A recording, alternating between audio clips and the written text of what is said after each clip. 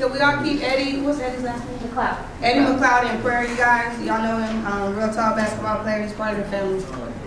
All right, so my thought of the day today is on freedom. All right. So freedom is a tricky thing, you know. When you're young, you can't wait to like drive, you can't wait to vote, you can't wait to where your parents don't get to legally have rights over you and things like that. And then when you get too old, you lose the right to drive.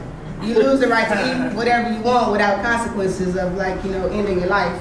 So it's just a tricky thing.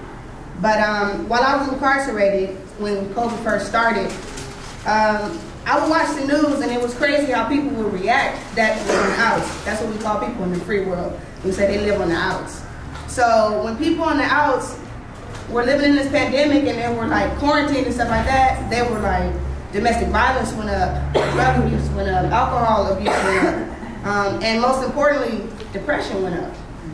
And I would sit there and watch that, and it was crazy to me how like why this wasn't a light bulb that went off, that people weren't meant to live in captivity.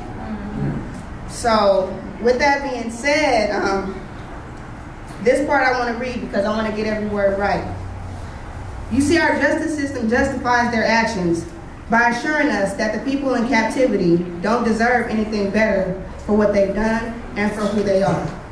As you would say, they demonize them. In turn, this makes it okay to treat them inhumanely. And it's the same thing society did during slavery, and it's the same thing that any oppressor or tyrant does.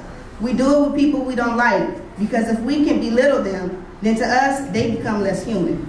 So that makes it okay to treat them however the way we want. We strip away all their human rights and all the things that make them equal to who we are. And that gives us the right to devalue their quality of life. So I think about the freedom that I have today. I think about the people who lost their lives so that I can say I'm free today. I think about the people I left behind in prison who will never see the light of day like I see it today, you know? So it would be a slap in the face to all my ancestors, to all those people I left behind, to not utilize my freedom, to sit here and waste it, to go back and do the same dumb shit that got me here in the first place. So my message to everybody today is just let's all have some respect for our freedom and for all who made it possible, and those who are still fighting for us to live where we want, say what we want, and love who we want. So appreciate your freedom, because on some real shit, it's a gift that somebody else paid for, and it can't be taken away unless you give it away.